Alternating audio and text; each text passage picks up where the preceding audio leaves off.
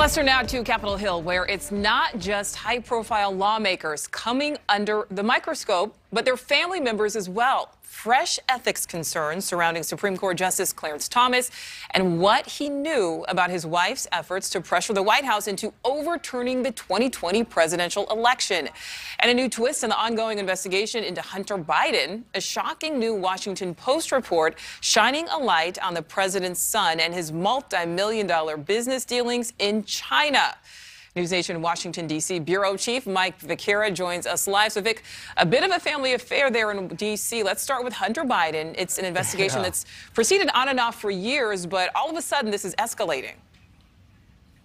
Yeah, you can call it the family ties that bind, a growing ethical and legal controversies here in Washington involving some eye-popping sons, especially with regard to the president's son, Hunter Biden, and the president's brother, James Biden.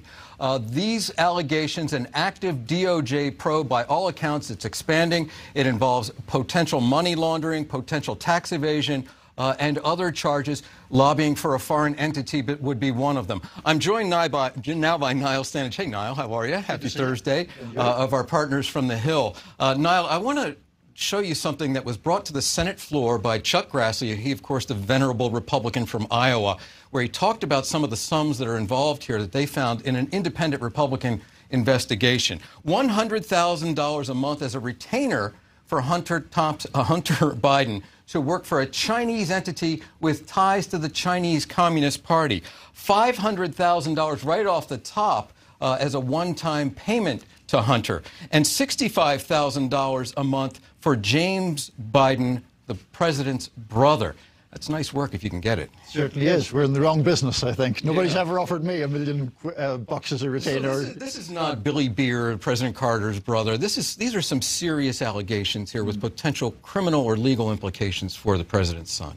They are. I mean, we know that there is some level of criminal probe. Now, obviously, charges have not been pressed yet, but it is a serious matter. I think, though, in addition, there's the criminal element of it, or the potential criminal element of it, but there's also the political element. It just smells terrible to have these sums of money being given to the president's son in areas that his expertise is not conspicuous, let's put it that way. And so that's a problem. And this is on top of the allegations. Of course, we all heard about Burisma, the Ukrainian energy concern. It was a topic of conversation around the impeachment of President Trump. But we're talking about something that goes beyond simply an appearance. We're talking about the question of what could Hunter Biden possibly bring to the table for this Chinese company to pay him these astronomical sums of money. And this has gone now beyond sort of the partisan witch hunt. I don't think that Democrats can make that claim anymore. I agree with that. I think when this story first emerged, they tried to do so. There were suggestions of disinformation, of it being purely partisan-based. But now we see this being picked up, and there isn't really that suggestion anymore that it's a fiction. There is clearly a real story there. Let's stick to this theme of family ties.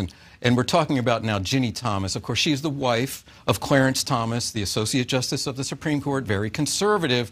A firestorm now about some emails and some texts she traded with Mark Meadows, President Trump's chief of staff, in the aftermath of the presidential election, promoting QAnon-type conspiracies, urging him to fight and overturn the election.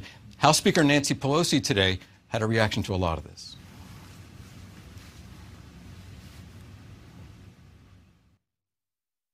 Well, if your wife is an admitted and proud contributor to a coup of our country, maybe you should weigh that in your ethical standards.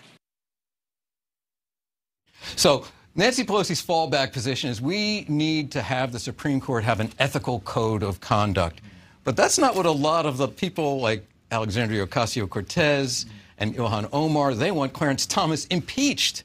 Or to resign. Is that realistic? No, it's not. I mean, he's not going to be impeached and he's not going to resign. But that doesn't mean that there isn't a legitimate ethical issue here.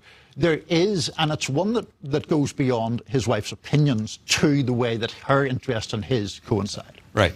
Okay, Nicole, so a lot to chew on here. Hunter Biden, some serious allegations.